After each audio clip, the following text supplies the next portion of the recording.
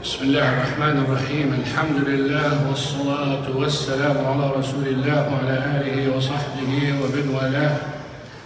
حياكم الله أيها الأحبة في الله.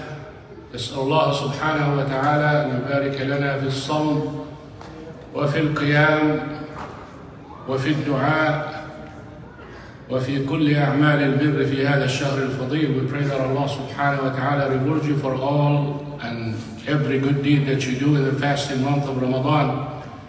Being in the month of Ramadan, we'll continue talking about Ramadan, a hadith that gives you a different and a special glad tidings. The saying of the Prophet sallallahu alayhi wa sallam, كل عمل ابن آدم له إلا الصوم أو إلا الصيام فإنه لي وأنا أجزي به.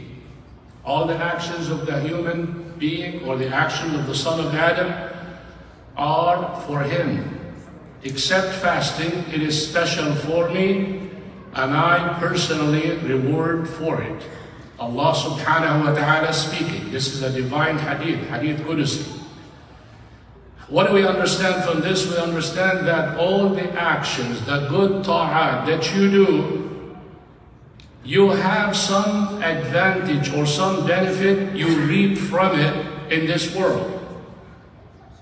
It may be prestige, it may be a payback, it may be a compliment, it may be a show-off. There is something in it for you. Except fasting. It is only for Allah subhanahu wa ta'ala, meaning no one ever fasted for anything except Allah subhanahu wa ta'ala. Pagans never fasted for dead people or for the graves or for the idols or any of those gods. Fasting is only for Allah subhanahu wa ta'ala. No one fasts for anything else. No one fasts to get paid. No one fasts for prestige or for show-off, because no one knows you're fasting unless you say. So it is so special and so sincerity is max for it, and that's why the reward is unheard of. Even angels don't know what to reward you for it. And anytime Allah subhanahu wa ta'ala tells you something, I reward for it, or I take care of it for you, know for sure that it is huge. I'll give you another example. وَلَمَنْ صَبَرَ وَغَفَرَ إِنَّ ذَلِكَ لَمِنْ عَزْمِ الْأُمُورِ فَمَنْ عَفَى وَأَصْلَحَ فَأَجْرُهُ عَلَى اللَّهِ. If you forgive and you mend things, your reward is on Allah subhanahu wa ta'ala. That's for a person who has the right, yet he gives it up for the purpose of reconciliation. Similar to fasting. Then the Prophet sallallahu alayhi wa sallam said that Allah subhanahu wa ta'ala said, كل ابن آدم له إلا الصيام فإنه لي وأنا أجزي به والذي نفسي بيده. Prophet Muhammad ﷺ swears in the name of Allah subhanahu wa ta'ala, لَخُلُوفُ فَمِ الصَّائِمِ أَطْيَبُ عِنْدَ اللَّهِ مِنْ رِيحِ الْمِسْكِ. The smell that emanates from your breath, that people run away from it, that people don't like, in the sight of Allah subhanahu wa ta'ala, much better than the smell of the best perfume ever. And that smell will be special for you the day of judgment. When you walk amongst people, you will have that beautiful smell coming out of your mouth, where people would know that you are a special person in fasting, or you have been doing a lot of fasting. And then Prophet Muhammad sallallahu alayhi wa sallam said, فإذا كان يوم صوم أحدكم فلا يرفث ولا يسخط وإن شتمه أحد وإن سابه أحد أو شتمه فليقل إني صائم. If someone, when you're fasting, if someone cusses you, someone wants to fight with you, what do? You say, إِنِّي امْرُؤٌ صَائِمٌ. I am a fasting person. Reminder for him that what you're doing is not fitting with fasting. It's going to ruin your reward.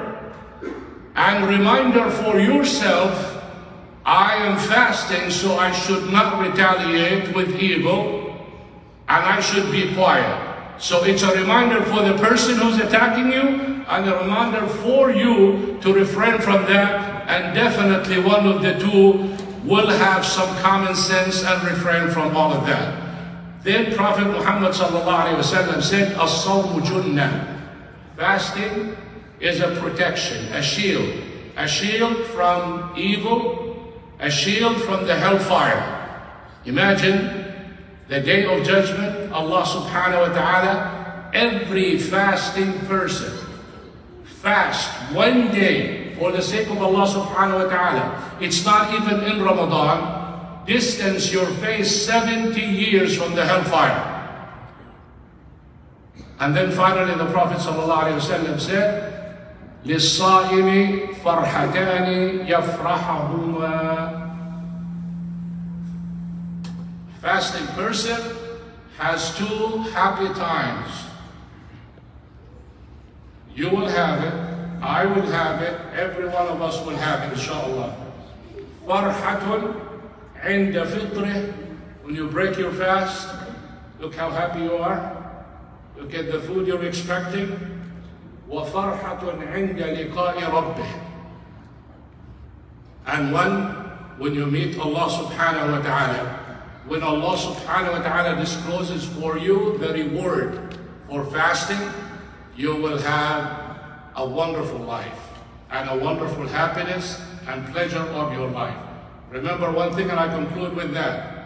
Look how you are when you're fasting in Ramadan, how close you are to Allah subhanahu wa ta'ala, how good you are, how good you feel, and how happy you are. Eid comes after that, you celebrate that.